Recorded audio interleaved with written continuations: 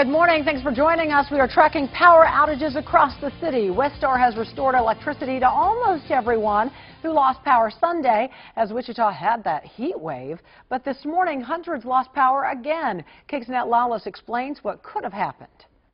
A very busy past couple of days for Westar Energy. On Sunday, the heat was an issue, but come early Monday morning, hundreds of people were left without power, all due to equipment failure.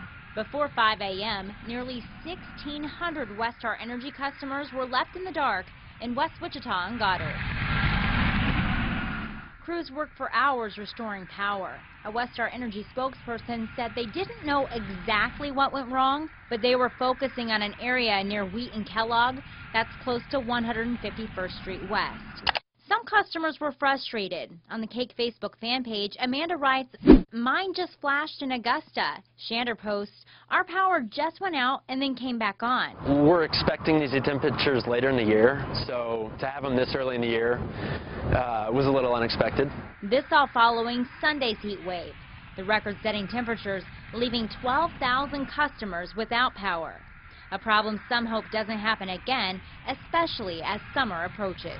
And as for what you should do should you lose power in your home, Westar has put together some pretty useful tips and tricks for folks, and we went ahead and put that information on our website. All you have to do is go to cake.com and click on Find It. In West Wichita, Annette Lawless, Cake News.